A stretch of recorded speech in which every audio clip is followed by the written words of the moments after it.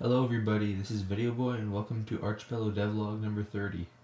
So this devlog is going to be pretty short. I don't have too much to say, but next week I'm going to do more explaining. So I added the client-side prediction and correction and it works great. So as you can see in the example right now, the client and the server have the exact same speed, so you don't see any lag or difference in movement. But now if you set the client speed as higher than the server's, the client's position gets corrected to be where it's supposed to be. So as you can see, it kind of lags behind a little bit.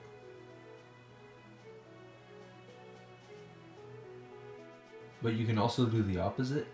So in this example, the player speed is lower on the client than it is on the server. So as you can see, the player's position is corrected so that it catches up to the server speed.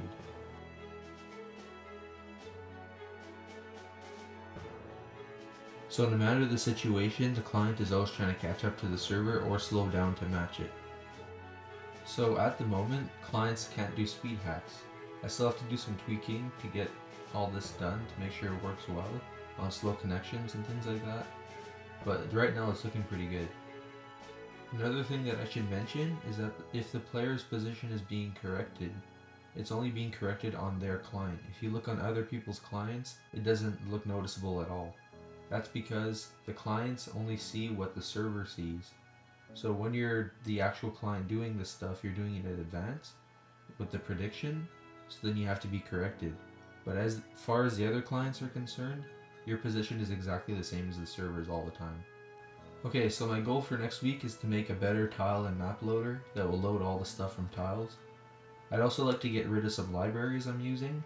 So libraries are just packages of code someone else made that you're allowed to use. So right now for HTML5 I have 5 libraries just for the multiplayer, so I'm going to try to limit it down to just one. The benefit of this is that it saves download space and also space that's saved on the hard drive, even though if it's not that much, and also it might be a bit more optimized if I do that than if I use libraries. So next week I'm definitely going to explain all this stuff. It's all related to JS01, so if you want to do some research on that before next week's devlog, go right ahead. Right now my priority is map and tile loading, so I'm going to make sure I get that finished this week, and I can always do the optimization later on when I do the optimization update. Anyways, thank you for watching. I know it was a short one. Please leave a like if you like the video. If you're new, please subscribe, it helps a lot. Also check out our last episode and our 100 sub special. And also for those who are wondering, the first tutorial will be out this Tuesday. It won't be that interesting though. It's going to be about setting up some software to start developing and be able to follow the tutorials. But I hope you enjoyed this video and I'll see you next week. Bye.